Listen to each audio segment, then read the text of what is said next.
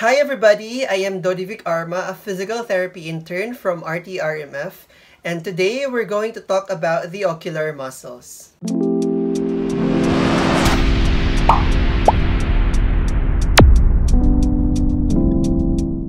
There are voluntary and involuntary muscles of the eyes. The extraocular muscles are made of 6 voluntary muscles, while the intraocular muscles are made of 3 involuntary smooth muscles. For the extraocular muscles, the superior rectus muscle raises the cornea upward and medially. It is supplied by the oculomotor nerve and has the following origin and insertion. The inferior rectus muscle depresses the cornea downward and medially, which is also innervated by the oculomotor nerve. It has the following origin and insertion. The medial rectus rotates the eyeball so that the cornea looks medially. It is similarly supplied by the oculomotor nerve and has the following origin and insertion.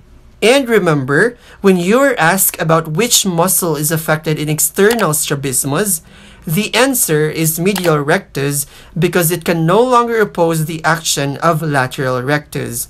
And speaking of this unopposed muscle, the lateral rectus is responsible for rotating the eyeball so that the cornea looks laterally, and it has the following origin and insertion.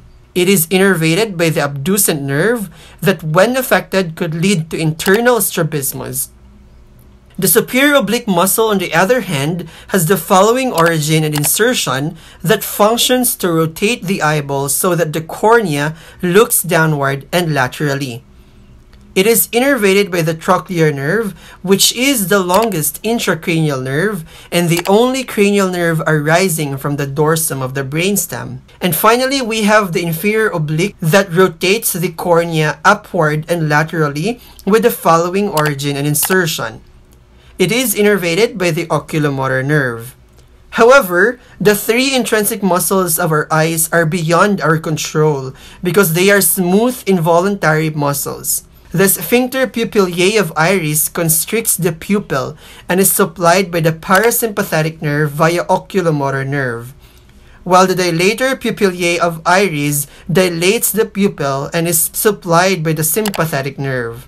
And finally, the ciliary muscle controls the shape of our lens, and in accommodation, it makes our lens more globular. It is supplied by the parasympathetic via oculomotor nerve. Thank you for watching and see you again on my next video.